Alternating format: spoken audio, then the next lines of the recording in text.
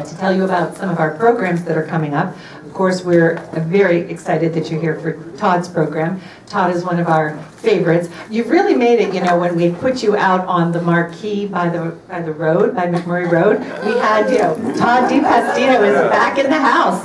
So we had that up there, and oh my, horns were honking and everything. So we are so glad to have Todd back in town. I think you're overselling this. I don't know. Well, behind Todd on the wall there, I do want to direct your attention to the 8 individuals that we have featured in our bunker. So on the way out, Jim McNutt, I know he's here in the room. Oh, yeah. There he is, way in the back.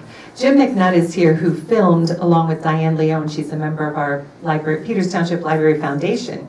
They interviewed local veterans. Patty Fink is also here tonight as one of our civilians. Who else? George is here. Is anyone else here that was featured in the bunker? Richard? Richard, oh, and Jim, all right, terrific. So we have 1, 2, 3, 4, 5 of our 8 featured here. So please listen to their story, talk to them afterwards. We also have refreshments here from the foundation as well. But I'm going to have more, I'll tell you more about that. I just have 2 other programs I want to draw your attention to. One that is coming up very soon, right after Labor Day, the Tuesday, day after Labor Day, is called Question, Persuade, and Refer. This is known as QPR, which is actually CPR, that you would want to try to remember if you are ever in the company of someone who might be contemplating suicide. We actually have the director of this program from our state coming to our library. It's going to be the first library in the state to do this program, part of our Pennsylvania PA Forward initiative to bring about health literacy programs to our community. It is a very important procedure. It's very easy, just like CPR. Once you learn it, you know it. And question, persuade, and refer are the 3 letters, Q, P, and R, that he'll teach you. So we're inviting our police department, we're inviting counselors, teachers, parents, students, and you are also certainly welcome to attend. It's a very important initiative. So that's Tuesday, the day after Labor Day, at 6:30. And then just one more quick one I want to tell you about is going to be Sunday, September 23rd. Margaret Deitzer, head of our reference department, is working very closely with Julie Hera DeStefano. She is a film producer. She's from CMU and created a film called Journey to Normal, and it is a look at female veterans and what it's like to transition back after deployment back into society here in the U.S. And she's created this film. She'll be here that day. We're going to show the film and then have a discussion about it afterwards. So if you know any female vets that are post 9/11, we have this lovely display here. Everything from marriage during deployment and when Janie comes marching home, which are some new books about women who serve in the military. We'd certainly love for you to pick up. We've given some of them on your chairs. We have them here at the refreshment table, so take them and pass them along. So now, I want to just quickly introduce Maura Kelly. She is the president of the Peters Township Library Foundation. And you probably, I know, familiar faces, so you know we've been building all year to a very special event on November the 7th with an author that Maura is going to tell you about. Hi, everyone. I'm Maura Kelly. I'm president of the Peters Township Library Foundation. The commercials are almost over. We did want to, once again, for those of you who have been here at prior programs, we've been telling you about this for a while, but I think as of today, we're only 76 days away, which actually is very close, and we have a lot of work to do. So Tim O'Brien is going to be here. It's a huge honor that he will be visiting Peters Township. He's been nominated for a few Pulitzers. He won the Dayton Literary Peace Prize for Literature. I mean, I could go on with his resume. It's pretty amazing that he's coming. He is part of the required reading at a lot of universities and high schools, his book, The Things They Carried. And here in Peters Township, it is required reading for our junior honors level students. If you have not already read it, it's a very powerful book. I encourage you to read it. He has also, he is was a consultant for the Ken Burns, Lynn Novick PBS documentary, 18 hours long. He's more heavily represented in the first and last DVDs. And this coming fall, for those of you who watch This Is Us on television, he was hired as a consultant to the writers on that show. Jack Pearson, the backstory for the father, the fictional father in that story, was that he was a Vietnam vet. And when they were trying to do justice to that storyline, they knew that they wanted to consult with Tim O'Brien to get it right. So he will be here November 7th. Our venue is Peters Township High School. Tickets are on sale either on our library website, or you can get them here at the circulation desk. $20 for regular folks, $15 for veterans, $5 for students. And if you're a huge Tim O'Brien fan and want to spend a little more time with him, we do have VIP tickets available for $60. Along with that comes some fantastic food from a local chef, Garnett Livingston. We'll have music at the VIP reception. You'll also get to choose a book of Tim O'Brien's of your choice as part of your ticket price, and then of course have reserved seating for the event itself.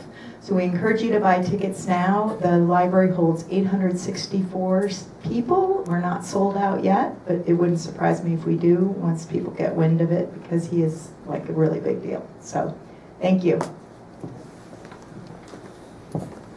Well, I'll just step in. My name is Todd. I'm the director of the Veterans Breakfast Club, and I'm here to talk about this remarkable trip that we took in March to Vietnam, a 2-week historical tour, 17 of us, and I'm delighted to come here and talk about it because it was so fascinating and so much fun every step of the way. It was like somebody sprinkled us with fairy dust when we landed in Hanoi, and it didn't rub off until we left Saigon. And I came home from this trip, and my wife said, "How was it?" And I said, "It was the highlight of my life."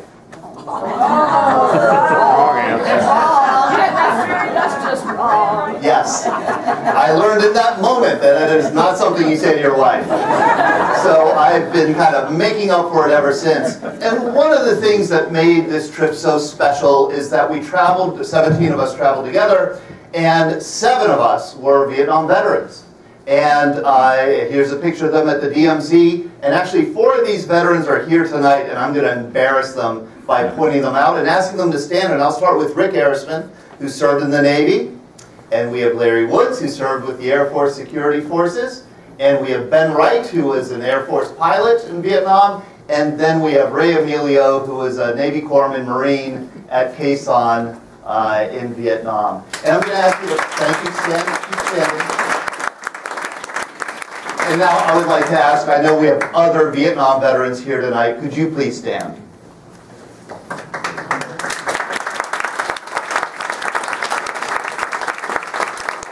And again, anybody who's a veteran, that keeps standing. Anybody else who's a veteran who served in the military at some point. Wonderful. Thank you guys for coming out. I appreciate it. Our trip, we traveled the length of Vietnam. We arrived in Hanoi and worked our way down to Saigon, then south of Saigon to the Mekong Delta. Vietnam is an unusual country in terms of geography. It's long and thin. It's about 1,000 miles long, and at its narrowest, only 30 miles wide. It's hemmed in along the west in some of the most forbidding, remote mountains on earth, the Annam Mountains, which stretch from the Chinese border all the way down almost to Saigon. And in the east, of course, it's hemmed in by the South China Sea and the Gulf of Tonkin. And so the country changes as you move south. One of the most wonderful things about the trip was the diversity of the people who came with us. We had these old guys, like Larry, who came with us. And then we also had my daughter. My 17-year-old daughter came along. And I asked her if she'd like to go, not thinking that she would want to go at all. And she leapt at the chance. And I said, she leapt at the offer. And I asked her why she was interested in going. And she said, like, it's a once in a lifetime travel to Vietnam with Vietnam vets. Are you kidding me? Like, I've got to go. And she discovered while we were on the ground in Vietnam that there's no drinking age in Vietnam. And she befriended some of our older vets, including Lou Nudie, who's back there, 75 years old. And this is her drinking a cocktail our final night in Saigon. And I thought I would play, we had a very talented young man, Evan Mulgrave, who traveled with us, who took a lot of video, and he created a 2-minute kind of highlight reel that I thought I would play that captures kind of the sense of the trip.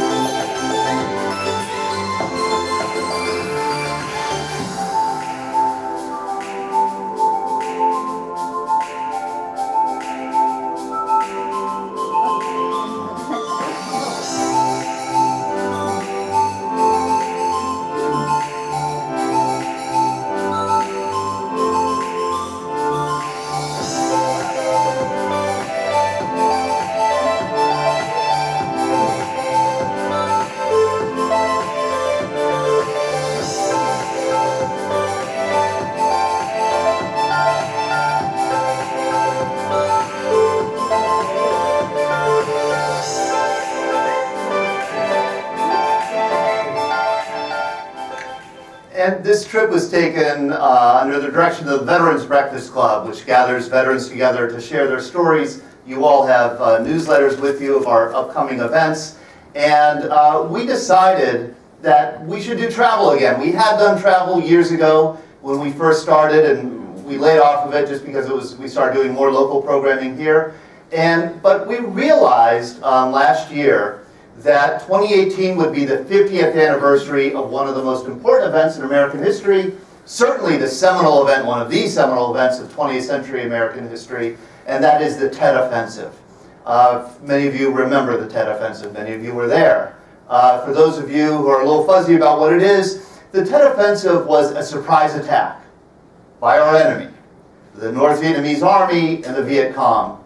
A surprise attack throughout South Vietnam. And it was a surprise because it came during Tet, which is the Lunar New Year. And it was kind of an informal truce that there would be no fighting during Tet. Well, this is the biggest holiday in Vietnam. While families were going back to their home villages and families were getting together and celebrating the holiday, that there wouldn't be any fighting done.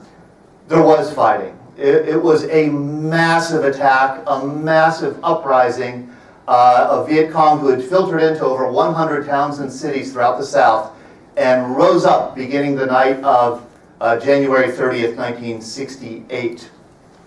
It was quite a stunner in the following days and weeks for folks back home who watched the news and saw these remarkable images of the Viet Cong penetrating the outer wall of the U.S. Embassy in Saigon. And it was first reported that they had penetrated the embassy itself, which they hadn't done.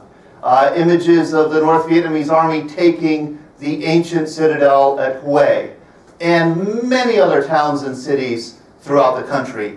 It was a shock, it was a stunner, and most Americans were absolutely glued to the news in those weeks in late January, early February 1968. By any military measure, the Tet Offensive was a massive defeat for the enemy. It should have gone down as one of the greatest military catastrophes really in military history. The Viet Cong and the NBA, wherever they rose up, we were caught by surprise, but we regrouped and beat them back badly. And in the following weeks, took back every inch of ground that the enemy had taken during the surprise uprising. The death toll among the Viet Cong especially was astronomical. It's estimated, nobody knows exactly how many of the enemy were killed during the initial Tet attacks, and then there were subsequent Tet attacks that we called mini-Tets that came about in May and August.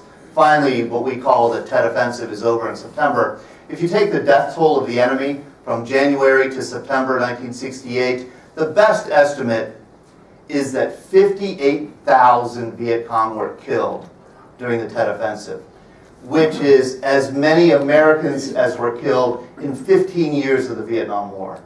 So the Tet Offensive was a massive military defeat for the enemy, but, and my students always had a tough time with this, but it ended up being a strategic victory for the enemy, because the psychological and political toll that it took on American public opinion at home was so great that it eroded support for the war almost overnight. And the reason for that, I think the reason for the quick erosion of support was because, ironically, of a publicity campaign that had been launched by the White House in April of 1967. It was in early 1967 that President Lyndon Johnson and his advisors noticed that American support for the war was eroding slowly, and that there had once been a lot of belief in we were making progress in the war, but Americans were increasingly seeing that we weren't making progress, and that this was probably going to be a long drawn-out stalemate. And so the White House wanted to bolster public opinion, wanted to reinvigorate support for the war, and so a national security advisor named Walt Rostow formed a group called the Vietnam Information Group, and they met every week. And their mission was to decide on what news story they wanted to feed the media to promote the war. And they did one a week. And it was stunning the effect it had. By July, by August, support for the war was going up again. And the Vietnam Information Group, kind of the publicity campaign, culminated in November of 1967 when they called for Major General William Westmoreland to return from Vietnam. William Westmoreland was the commander of all American forces in Vietnam. Called him back from Vietnam to the United States to do a series of publicity speeches, in support of the war. And he gave speeches that were pretty much the same every time he gave it. Essentially, he said the gist of what he said is there's light at the end of the tunnel. That the end of the war is closer than it looks, and we're going to win. And the enemy is so badly eroded, so badly attrited, so badly hurt, that they really can't even field an effective fighting force any longer. And he said in November at the National Press Club, with 1968, a new phase is starting. We have reached an important point when the end begins to come into view. I have never been more encouraged. And it worked. By Christmas, polls were showing that American belief in the progress of the American war effort, public opinion had risen above 50%. More than 50% of Americans believed that we were making progress, and there was light at the end of the tunnel. And then came Tet. Tet was shattering in its disillusionment, not only with the American war effort in Vietnam, but I also think in our faith in government. And I was very much agreed with a piece that was written for the 50th anniversary of Tet in the Washington Post by a historian named Josh Zeitz. And he wrote this piece called How Americans Lost Faith in Government. And he traces, our current malaise or our current, distrust of government to the Tet Offensive. And I think he's on to something. I think we lost our faith in government, and our own government was shattered in Tet. And I don't think we've ever quite put those pieces back together again. And at the risk of belaboring the point, I just want to show you one polling question that I find so striking. This is a question that Gallup has been asking since the 1950s. And the question is, do you trust the government in Washington to do what is right just about always or most of the time? And if you look at these early returns, 77% of the American people said, yeah, they trust that the government will do what is right most of the time or always. December 1964, again, 77%. This is the high water mark of American faith in its government. Tet shattered that faith, and we've never rebounded completely since. You can see in 1970 it went all the way back up to 54%. That was about the highest it would go. You'll notice December 2017, the lowest ever recorded. 18% of the American people believe that their government will do what is right just about always or most of the time. I think many of us on the trip relived with every step we took a revelation that American military planners and that I think GIs on the ground in Vietnam, a revelation that came to them after Tet. I think Larry would say this, who was in Vietnam for Tet, that there was a profound realization that we misunderstood the enemy and that we underestimated the enemy. And I think that many of us who went on this trip, as we were traveling, would nod our heads as we were thinking, wow, we really didn't understand this country when we went to war here. And I know I thought a lot about a story that was told by this guy, David Lamb, who's a journalist in Vietnam. He was a correspondent for UPI in 1968 to 70, and then again for the fall of Saigon. Here he is, pictured taking notes, talking to General Melvin Zayas. And David died a couple years ago. He was a friend of mine, a really interesting guy, a great guy. And David would go back to Vietnam in the early 2000s to open up the LA Times Bureau there again. And his wife, his widow, Sandy, traveled with us on our trip. And David told a story. He told it to me, and he also told it in a wonderful book that he wrote called Vietnam Now, which is about how Vietnam has changed since the war. And he told a story about how, you know, there was a brotherhood in Saigon among the journalists, and there were a lot of local Vietnamese who were journalists as well, who cooperated with American journalists. And one of his best friends in Vietnam, it turns out this guy was best friends with a lot of Americans, his name is Phan Duan An, he was a figure in reporting in Saigon. Everybody knew him, and he knew everybody. He had been in the business for a long time. He had worked for the New York Herald Tribune, the Christian Science Monitor. He worked for Reuters. And during the Vietnam War, he was the major war correspondent for Time magazine. I don't think there was a single story that ran in Time magazine that didn't go across Pham's desk first. And I think you could probably guess what I'm about to say now. Nobody at the time, no David Lamb, no American journalist at the time, nobody in the military at the time had an inkling that Pham was in fact a spy.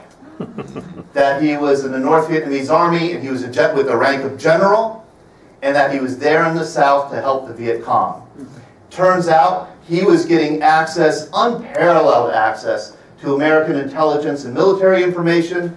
He was systematically photographing documents, and he would take these little canisters of film, stick them in a banana leaf or in a dead fish, walk to a nearby park, hand it off to a woman. It was usually a woman who would then take the package and disappear in the Cu Chi tunnels. We visited the Cu Chi tunnels. These are some of the pictures we took when we were there. The Cu Chi tunnels is a remarkable complex of about 250 miles underground tunnel complex that stretched really from the outer western suburbs of Saigon all the way to the Cambodian border.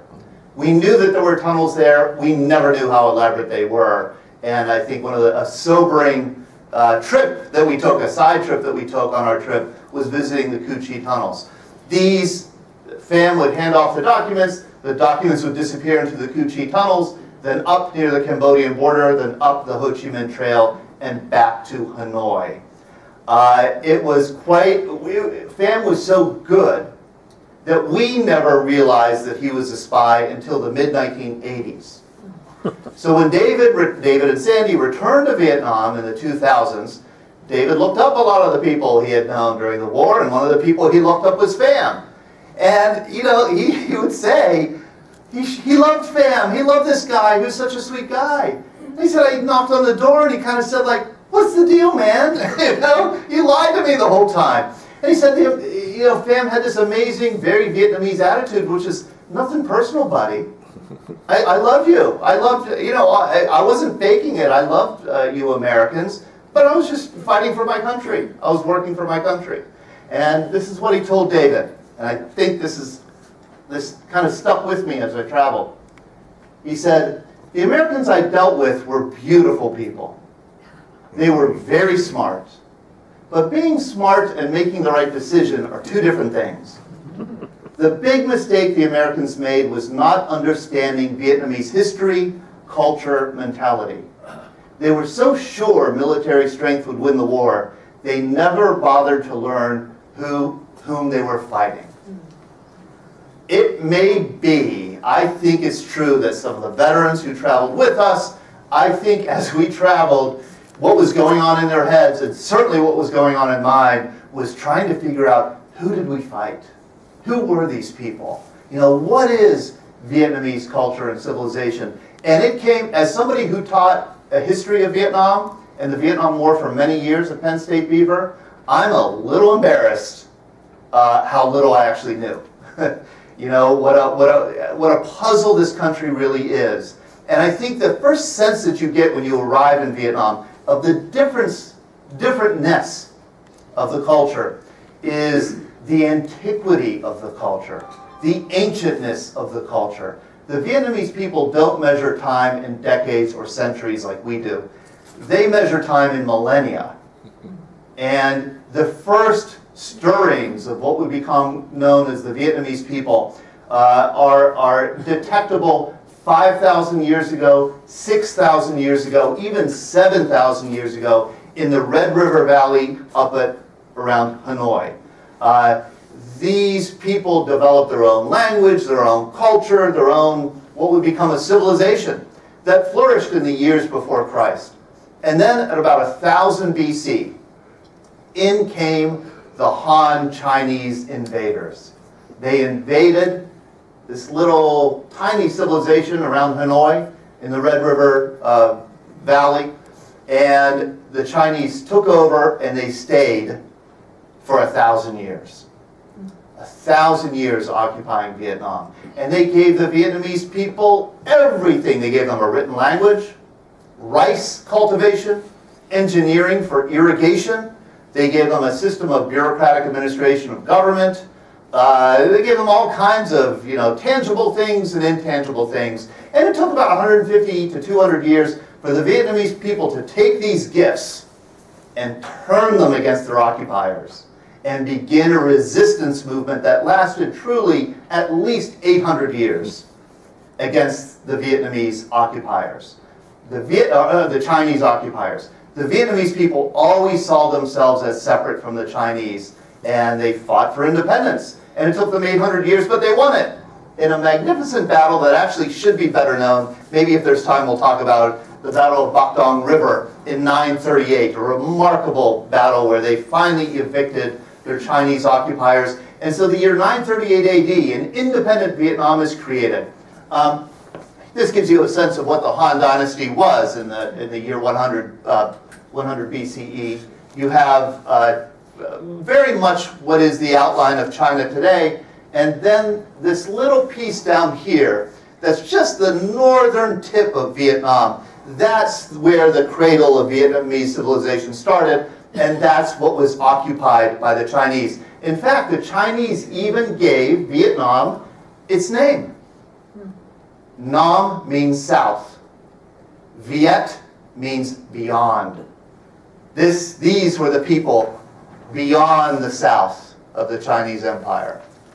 And once the Vietnamese people achieved their independence, They created their own glorious empire that they called the Dai Viet, or the Great Viet. And hey, you spend 800 years honing your military skills, you might as well use it on other people's. And they did. They started their march to the south. They still call it the March to the South, where they conquered other civilizations and other cultures on the way, all the way down until the tip of the Mekong River Delta, way down in the south. And it took them 600 years, 700 years, but by 1700, what we know of as Vietnam today was essentially in place. And the Vietnamese people have always, however, viewed the North as the real Vietnam. That's the ancient cradle of Vietnamese civilization. The South, it's like the Wild West here. They're like much more cosmopolitan, much more ethnically diverse, not totally trusted and integrated. The North is really the heart and soul of Vietnamese civilization. And that's, I think, how many Vietnamese people feel about it. And that's where we entered our trip in Vietnam. We started our trip at Hanoi, right at the heart of ancient Vietnamese civilization. And you feel it. You really feel it. It's these people, this is Vietnam at its most Vietnamese. Up in the north, people are patriotic, deeply traditional, conservative, patriarchal. You just get the sense of how different it is. Our tour guide, who I'll talk about in a little bit, said, you know, in the north, people really identify with the government, the communist government. They feel it represents them. If they get cited by the police for something in the north, they don't hesitate to fight it in court. In the south, in Saigon, if you get cited by the police, you keep your mouth shut. You don't fight it because you're afraid of the police, because that communist government is kind of seen like a foreign occupying force. But in the north, it's very much their government. And I think our first unsettling feeling came right when we arrived in Noi Bai Airport, International Airport in Hanoi. And it's as we were standing in line to get our passports checked and our visas checked. Even I was a little taken aback by this. You look up, you know, the people behind the counter, you know, with these little glass carrels where you step up to the table, you show your passport. The guys sitting on the other side were all wearing the same North Vietnamese Army uniform that they wore during the Vietnam War. And one of our travelers, Andy Niggett, a Marine who served in I Corps, said, I don't like the look of these guys. And it's remarkable. I mean, it's been 50 years. You can tweak the uniform a little bit. You know? It's stunning how absolutely here they are today, and here's what they looked like then. Exactly the same. It was a little unnerving. It was at the airport we met this guy who we all absolutely fell in love with, 35-year-old Khan. Khan was our guide until he said goodbye to us in Saigon. Khan was absolutely remarkable. I've had students like Khan before in class. So hungry for knowledge, very smart. He knew his stuff, always asking us questions, always wanting to learn more. He knew a lot, of course, about Vietnamese culture, and he would teach us along the way. But he would ask us a lot of questions, too, about American culture. And he would also, I found this totally fascinating, ask us about what we knew about the Vietnam War. Because it turns out when you're raised in an authoritarian communist country, you're not getting the real truth. You're not getting the real history, and he knew it. And he wanted to know, what did we know that he didn't? So we had this wonderful dialogue going back and forth the whole trip. And he taught me, and I know all of us, many things. But one thing, I was so ashamed when he pointed it out to me that I had never taught it in my class, was the importance of Confucianism in Vietnamese culture. This was something I had never emphasized. Confucianism, an ancient Chinese system of philosophy and ethics that emphasizes, here's what inspired Confucianism. Great civilization was built in China. The question became, the question that the emperor asked, how do we keep it? Many civilizations have come and gone. How do you build a civilization that endures? Confucianism was the answer. Confucianism, therefore, emphasizes stability, order, unity, the collective endurance of a people. It's very deeply, profoundly un-American. We emphasize individualism, progress, change, mobility. That's not Confucianism at all. Confucianism is about keeping what you have and allowing it to endure. It's all about order. And once your eyes are opened to the importance of Confucianism in Vietnam, you do begin to see it everywhere. You begin to see it in the relationships between men and women, parents and children, citizens and authority figures, and you also see it in the traffic. Let me talk a little bit about the traffic. The traffic in Vietnam is something you get warned about before you go, and it is worthy of a whole lecture in and of itself. The traffic is remarkable, number one, because it's not mainly automobile traffic. There aren't that many automobiles in Vietnam. It's mainly these motorbikes. And it's amazing what you can put on a motorbike. Here's a guy with, you notice chicken eggs in front, or maybe duck eggs front and back. These great big vases there surrounding him. These are actually dead chickens themselves.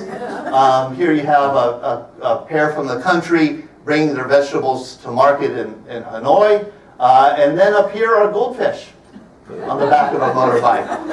You can imagine the families shoved on one motorbike. Look at this, it's incredible. And there's every manner of, apparently, if you're educated in it, there's like the Mercedes of motorbikes, and then there's the Chevy of motorbikes. And some people have high status helmets, some people have low status helmets. And so there's motorbikes everywhere.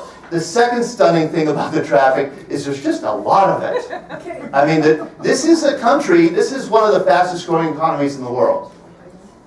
The GDP doubles every 8 years. The economic growth is something that we haven't experienced since the 19th century.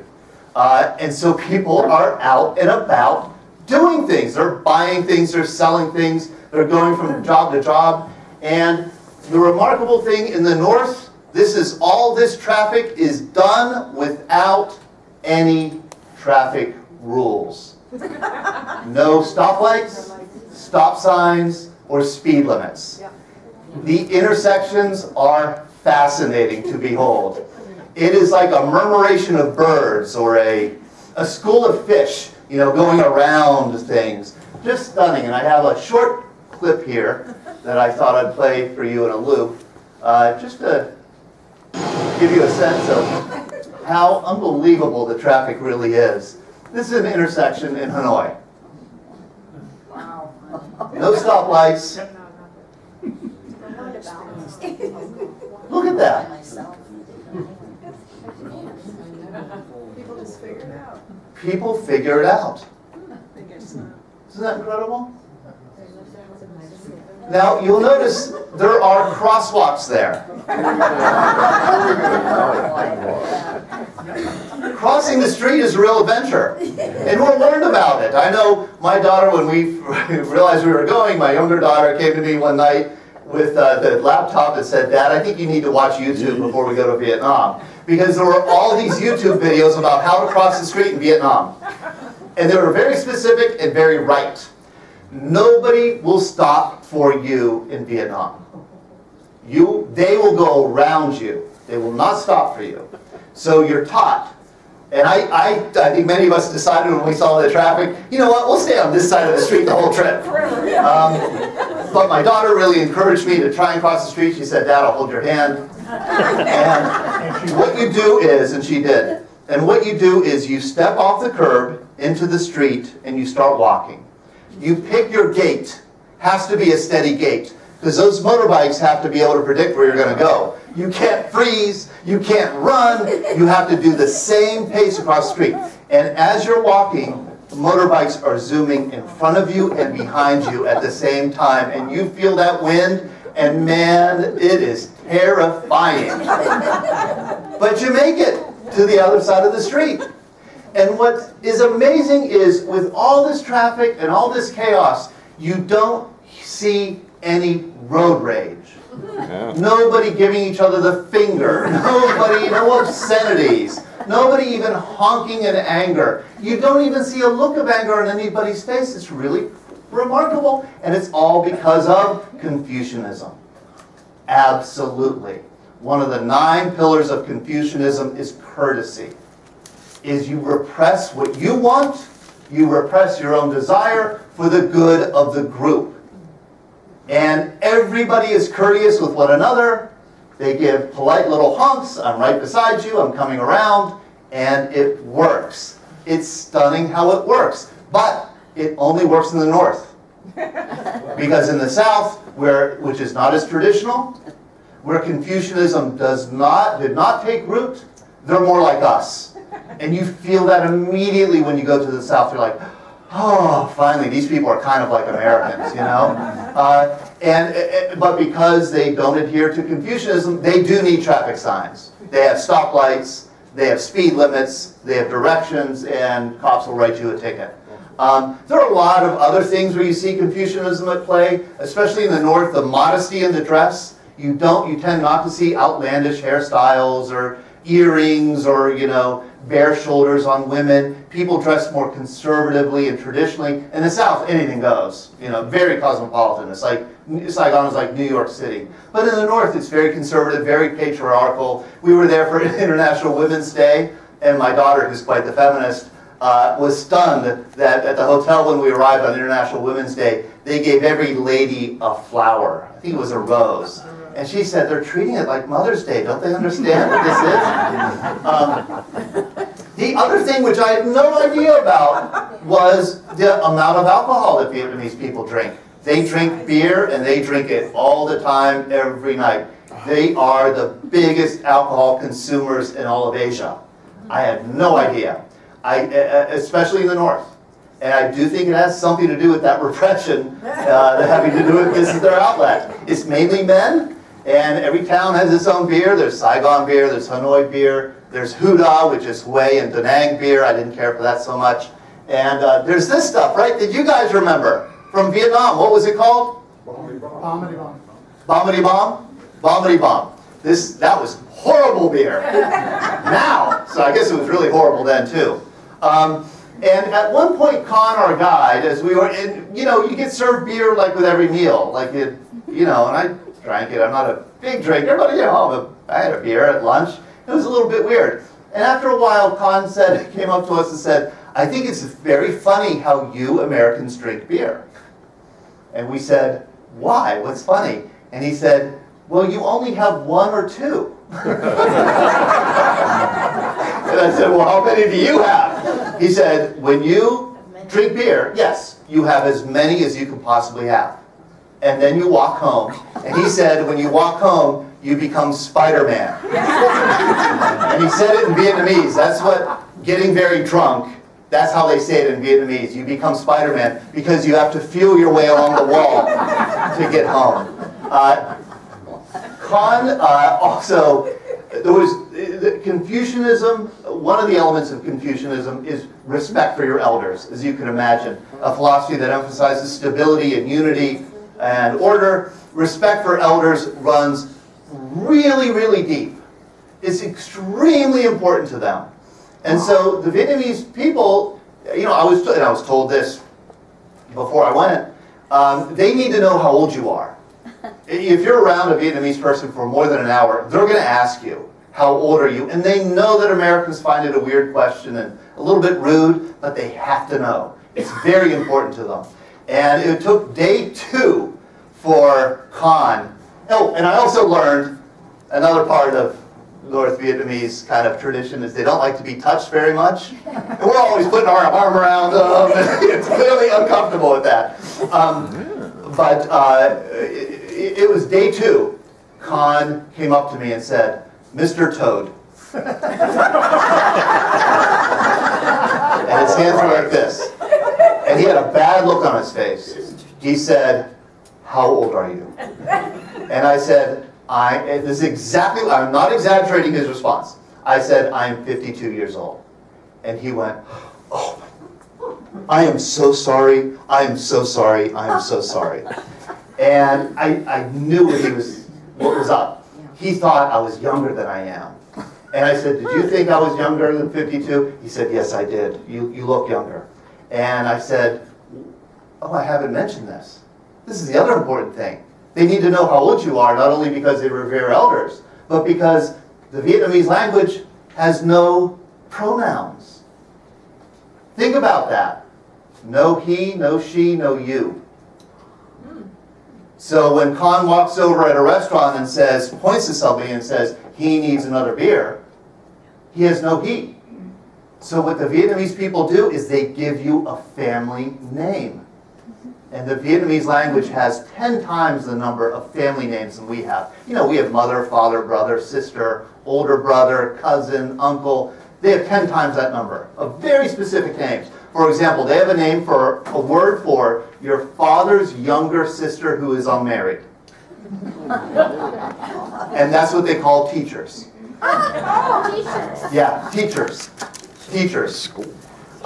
So, I said, okay, Con, what had you been calling me when you thought I was younger? He said, I had been calling you older brother. And I said, what do you call me now? What are you going to call me now? And he said, young uncle. And I said, couldn't I be older brother? He said, no, absolutely not. No, that's such a fall in respect and honor. You definitely want to be young uncle. I have no idea what they called you, Larry. What? Great grandpa? A few words about the mystery and marvel of the Vietnamese language. Not only does it lack pronouns, it's also a monosyllabic language. That means every word, one syllable.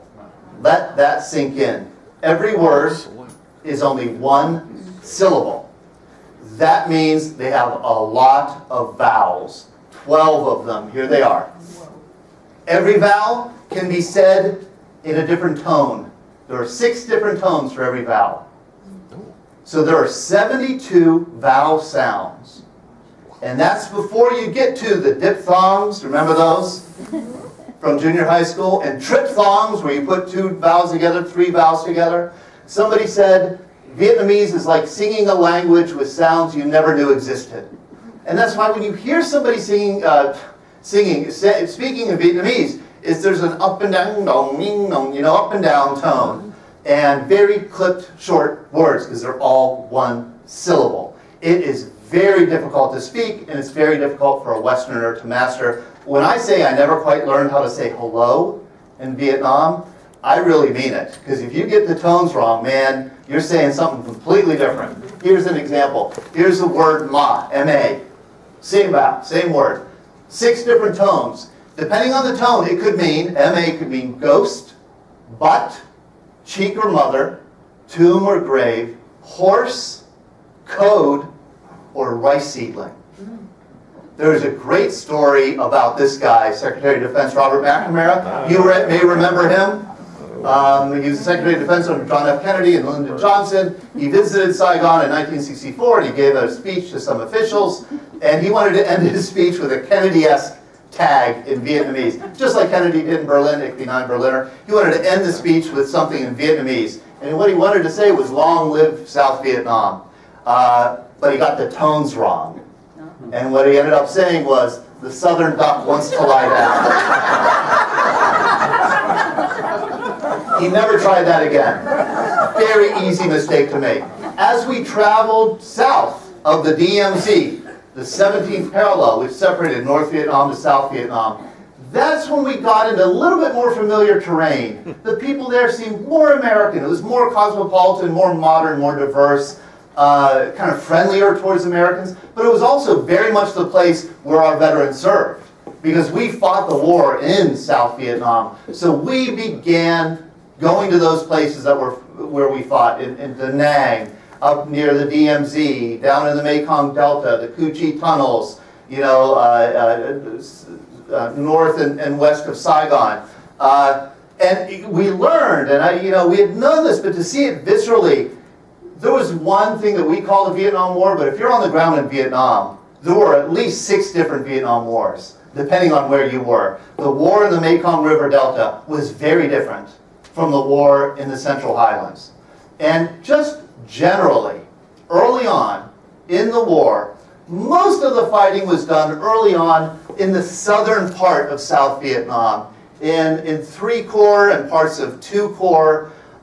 These were tactical zones that the American military gave South Vietnam. And it was in the South that most of the time the enemy was the Viet Cong, what we call the Viet Cong, what they called themselves the NLF, the National Liberation Front. These were mostly part-time fighters, guerrilla fighters. They were farmers by day, fighters by night. There were a few full-time guerrillas, but mostly they were part-time. And most of the damage that they did to Americans were done by snipers, sniping, very quick ambushes, hit-and-run style, a lot of mines, you know, a lot of booby traps. It was not too uncommon early in the war to serve as an American GI in Vietnam, have many men in your company killed and wounded, and never really lay eyes on the enemy. You never really saw them. It was immensely frustrating. And these tended to be lightly armed and poorly trained. In 1967, the bulk of the fighting shifted north to I Corps. And it was here that the Americans faced a very different enemy. Not the Viet Cong, but the NVA, the North Vietnamese Army. This was the National Army of North Vietnam. These were not part-time guerrillas. These were full-time, well-trained soldiers. They had artillery, they had tanks, they even had airplanes.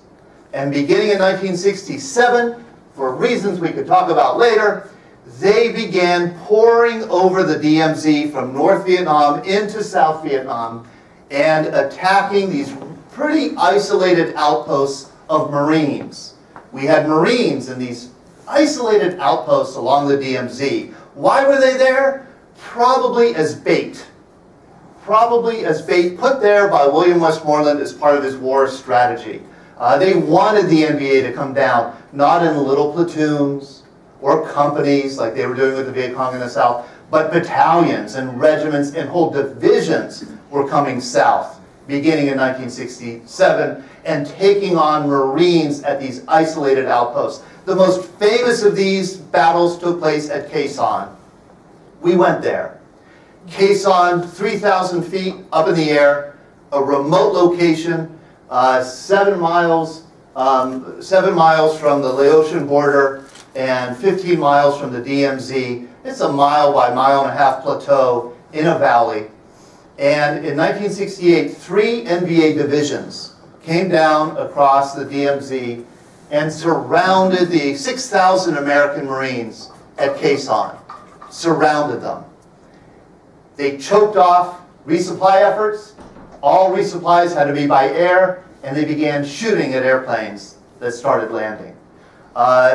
They would launch mortars and rockets into the compound where the Marines were, and you could see that's why it was dug like World War I trenches, because it's just non-stop, 24 hours a day. Ray Emilio's here, he'll tell you, he was there. They would rain down these explosives. You were always kind of, you know, hoping it wouldn't land on you. As they also then tried to penetrate the perimeter around Quai Son, and Marines were put on these outposts to prevent them from penetrating. Meanwhile, life inside the compound at Quai Son became pretty hellish. For a time, food and water were in short supply. Men would be wounded and couldn't be evacuated, and they would die there on the plateau. The enemy hit an ammo dump at Quai Son. It was really nasty. This was a siege for 77 days. And I love on the back of his flak jacket, one Marine, somebody recently said, Marines have the best sense of humor of anybody in the world. He wrote, "Caution, being a Marine in Quai Son may be hazardous to your health." The Marines pleaded with President Johnson and with General Westmoreland to pull them out of there. Quai Son had no strategic value left, if it had any to begin with. LBJ became obsessed with Quai Son. He had this relief map that he would consult every day, pore over the battle, watched it very closely, and determined that if we pulled out, it would be such an embarrassment to the U.S. war effort, it wouldn't be sustainable. So he didn't. He kept them in there. And then, very late March, very early April of 1968, those 3 divisions of NVA, 20,000 North Vietnamese soldiers, disappeared, leaving very few bodies behind. Why they left is something of a mystery. It's called the Riddle of Quezon. The Marines stayed there until July and then abandoned it in July. Both sides claimed victory. We visited Quezon, and what stunned me about it was how utterly beautiful it is. This is a subtropical rainforest up in the mountains. You're looking down into a valley. There are artifacts there, and there's a lot there that you could recognize from the war, but it's quiet, it's still, and it's beautiful, surrounded by coffee plantations, coffee farms, and some pepper trees. We had two Quezon Marines with us, Ray and Ray. We called them Ray 1 and Ray 2. Ray 1 is in this room. And we caught this great photo of Ray and Ray looking at an aerial photograph in a little museum that they have there. And they found where their hooches were when they were at Quezon. And we were able to get this Ray standing right exactly where his hooch was. And look how good looking Ray used to be. Just such a wonderful photo of then and now, 50 years ago. And in that same museum, I have to say, one of the favorite things I've seen in a museum anywhere is some museums in Vietnam are very up to date and modern and they tell the truth. Other museums are filled with propaganda. This is one of the older propagandized museums. And here it has a list of some inaccurate numbers. And my favorite thing is, this is the tally that they took on the enemy, the toll that they took. They claim to have sunk 80 American ships at Quezon. There's no water at Quezon. Another striking thing about Quezon is people go there to have their wedding photos taken, and we encountered this couple right in front of this tank here, getting wedding photos taken.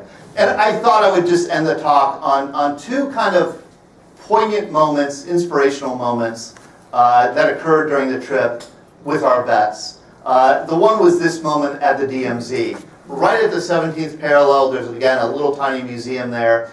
And we were stopping and looking around, wandering around. And one of our travelers was this guy on the left, Andy Niggett, who's a Marine, wounded very badly in 1968. We're actually going to be honoring him as one of our Veteran Voices of the Year at our annual gala on Saturday.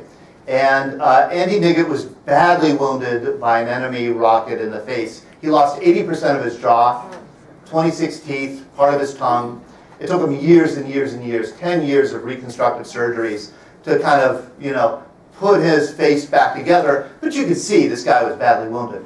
We're there at the museum, and this Vietnamese guy is staring at Andy. And he comes over to Andy, and he goes like this, "War?"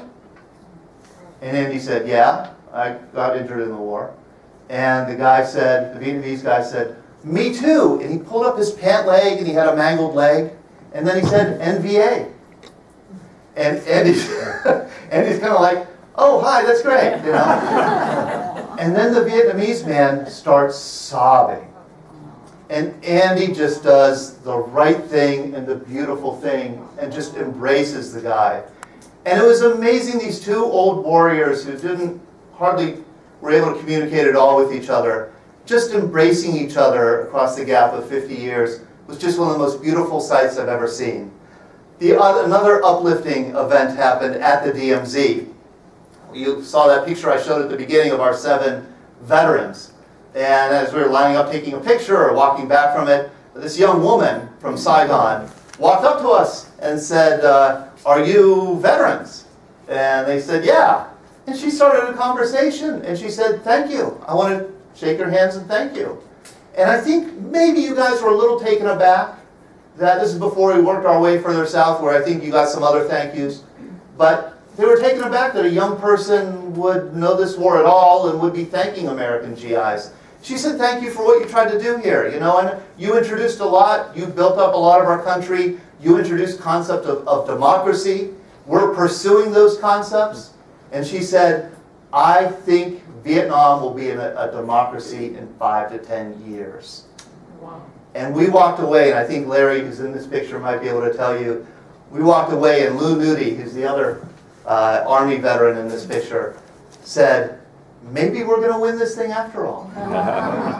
And I think the most gratifying for me for our trip to Vietnam was that I believe our veterans came back from that trip with a better sense of their service in Vietnam. I think it was affirming to their service. I think there was a sense that they actually had done something constructive and useful in Vietnam. And that, for me, was the best part of the trip. Thank you very much.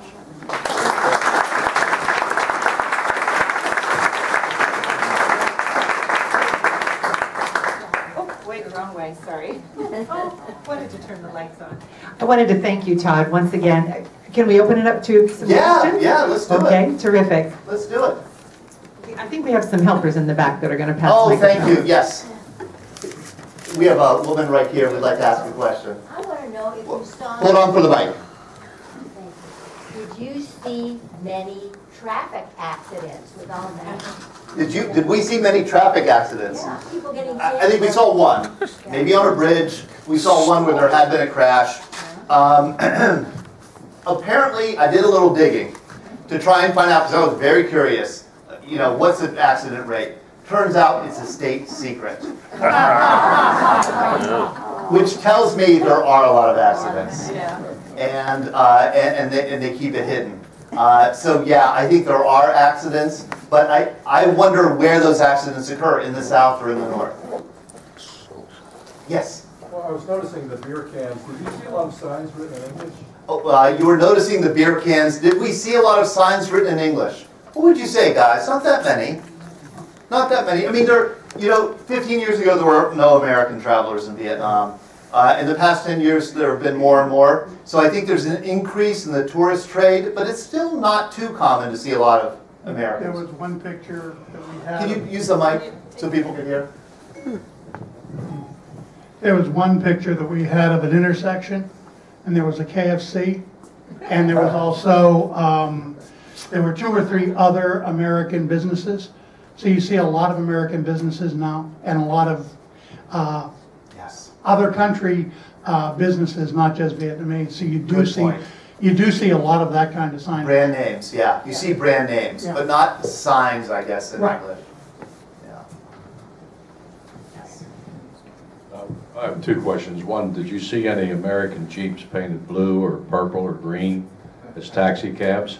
No, no. And the other question is, I got to Vietnam in January of '66, and it was basically a French colony. And I didn't hear you mention anything about the French. Yeah, the French, of course, colonized Vietnam. It took them 30 years to subdue Vietnam between 1858 and 1886.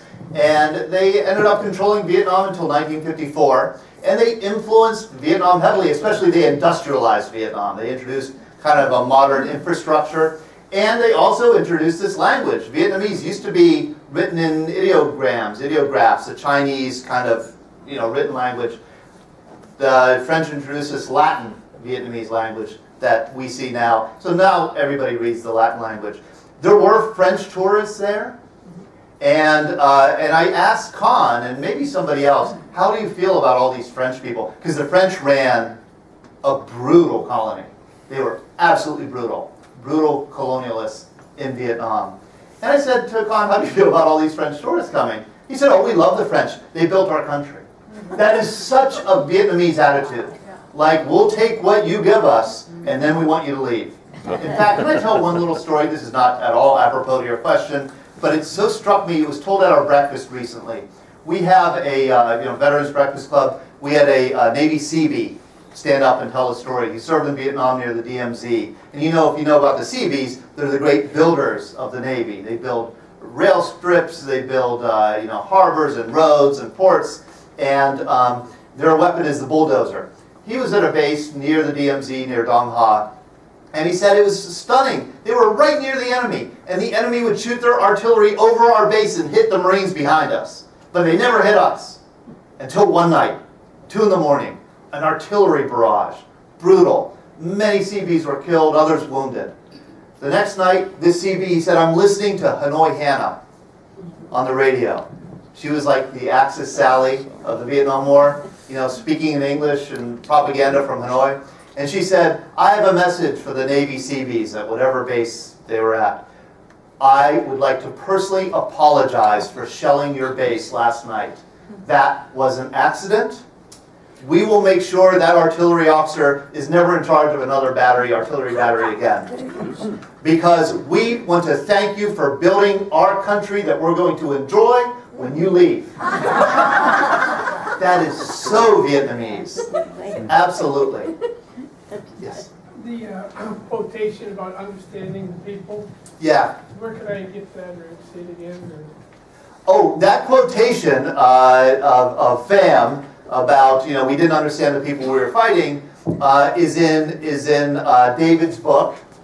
And I don't think I have a picture of the book, do I? No. It's by David Lamb, L-A-M-B. And the book is called Vietnam Now. Vietnam Now. It's a wonderful book. Vietnam Now. Yes, wonderful book, well worth reading. Yes, George. How prosperous is Vietnam? How prosperous is Vietnam? I would say, and these guys, you know, who traveled with us, I'd love to hear you chime in. I would say the cities are very prosperous. The countryside is very poor.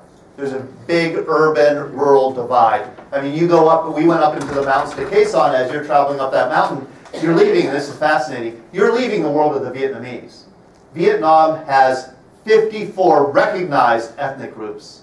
Some of them with just 500 members. They have their own language, they have their own dress, their own customs. And we went, you guys called them Montagnards when you were in Vietnam. The Montagnard villages are very poor. Rural people are still very poor. But in urban areas, especially in Saigon, you get the sense of an upwardly mobile white-collar class. And they are selling and buying and working. They're always moving. Ray, did you have something to say about that? How many people live in Saigon? How many people live in Saigon, Ray? 10 million? 10.5 million. 10.5 million people. One of the biggest cities in the world. I said, George probably got one of their shirts on. I saw a shirt by Yeah. What's it made Vietnam? That's right. That's right. Yeah, jackets, you know, hats, clothing. China has done a lot of outsourcing to Vietnam, and that helped kick their economy into gear. Once they joined the World Trade Organization, you know, they became a most favored nation trading partner with the U.S. way back in the 1990s, and their economy has just taken off, skyrocketed. And their use of technology. Everybody has a cell phone.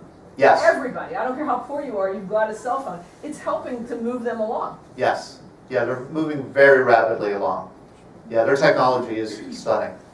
How do you think that worked out whenever the North Vietnam, how do you think that worked out when the North Vietnam came down and the United States, the Americans decided to leave Vietnam and let the whole country be subject to the North Vietnam?